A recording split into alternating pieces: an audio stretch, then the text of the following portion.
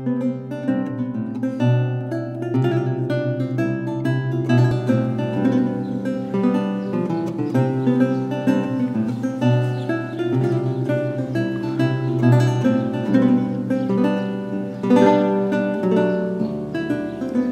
sitting on a bench in the old church of Notre-Dame de Brouillet,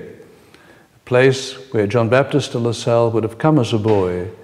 and spent time with his maternal grandfather, Jean Moët de Brouillet, who was the seigneur, or we'd say the lord of the manor, here in Brouillet and the surrounding villages. It was a very peaceful place,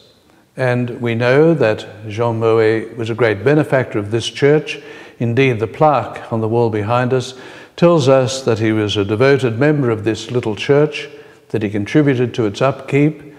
and that upon his death, his heart was taken and buried on the right side of the altar, while his body was buried back in the church of Saint-Hilaire at Reims, along with the other Moët ancestors.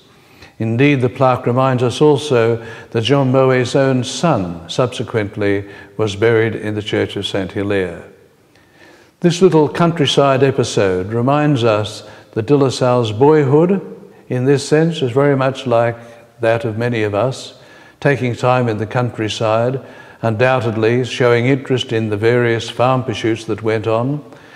without knowing the great destiny that God had in mind. This is just some years before he's to go off to study, and then later to receive that message from Adrien Niel, which was to change his whole life.